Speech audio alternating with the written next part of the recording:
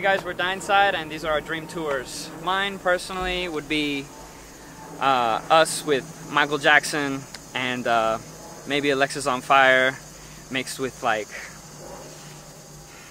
I don't know, it's just so many, probably like Sade. Like that would be a really good one. Really, Alexis on Fire is a huge influence for me. Growing up, I had been listening to them, and Dallas Green, I listened to his side projects as well. It's just one of the big inspirations of mine. People, you know what I mean. But as far as MJ, I mean, that's Michael Jackson, man. Like, everybody loves Michael Jackson, but I don't know, like, since I was like 2, like, that's all my parents would put on is Michael Jackson. And I just grew up listening to that, and it kind of helped me mold into, I don't know, I guess what I am on stage.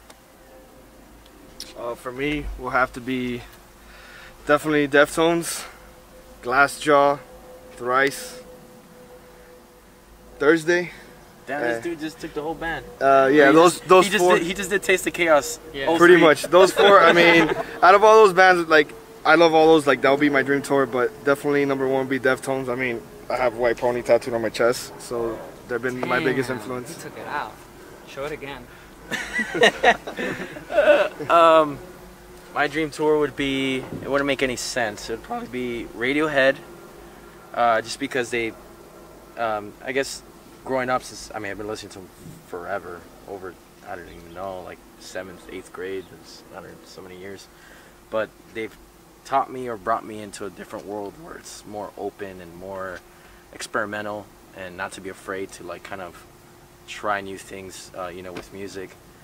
And I'd say definitely guilty pleasure would be like Korn and like Limp Bizkit, because they're just probably the reason why I started playing live music when I was like, maybe we're like what, 11 or 12 when, you know, when they came out. Middle school. So it's probably not the best music, but it's, I don't know, it's just so influential enough to where I picked up a guitar because of them. So I kind of owe it to them, and I don't know, they just, I'd still like check up and see what they're doing in their career just because they're just, I don't know, I feel like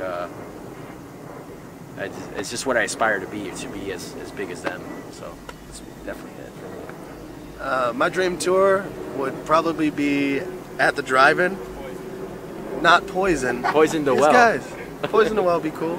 At the Drive-In, probably Nirvana. That'd be really cool to tour with Nirvana. And the Pixies.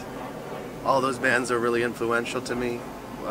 My style is simple like them, but the energy of At the Drive-In is insane, and I love that. I love chaos on stage, organized chaos.